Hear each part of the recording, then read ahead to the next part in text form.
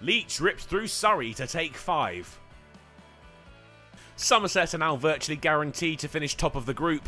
Only a defeat could scupper that, and with more than 400 on the board and Surrey's innings still in its infancy, the side from the West Country look like they're strolling into Division 1. Stoneman and Burns didn't seem to care too much though. They'd reached 24 unbeaten at the end of day 2 and wasted little time putting on a 50-run partnership.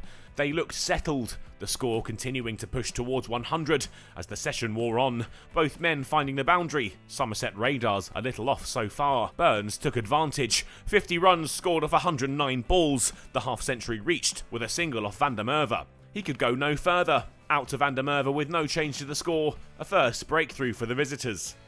Lunch was taken and over later, the score 99 for 1, but the game was yet to spring into life on day 3. Stoneman took them to 100 runs and then followed Burns to 50, his coming off 123 balls, 10 of which found the ropes. He made it as far as 67 when Leach had his first wicket, Davis with a neat take behind the stumps. And there was another for the spinner, Amla handing him a simple catch. Patel and Smith ticked Surrey over to 150 runs. Somerset though had found a little more to interest them.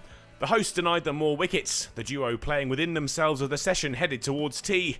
But the approach couldn't preserve their partnership. Smith, another for Leach before tea. Surrey heading into the break at 178 for 4. Ashwin gave Leach his 4th, out to the first ball after the break. Surrey stumbling now. And the spinner soon had a 5-fer. Patel his 5th victim, caught by Conway. An impressive showing from the England twirler. It was left to the Clarks, Jordan and Ricky to tick Surrey over to 200 and hold off the Somerset attack.